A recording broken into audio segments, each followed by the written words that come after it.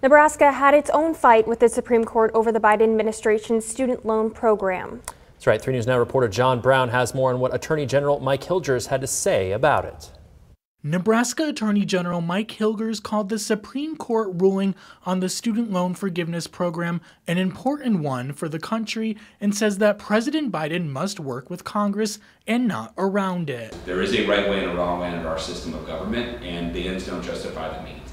The right way is to go through Congress. The president understood that. He has said that. He tried to go through Congress. They were not successful. That doesn't justify going around Congress.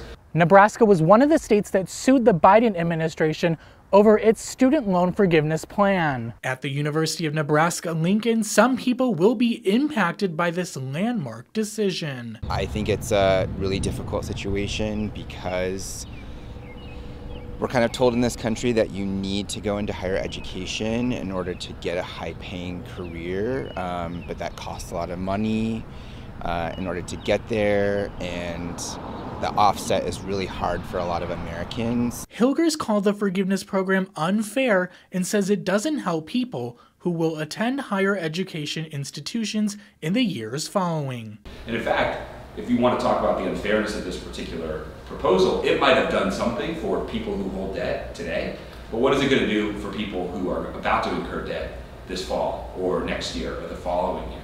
The Biden administration is promising the debt debate doesn't end with this Supreme Court decision. Reporting from Lincoln, John Brown, 3 News Now.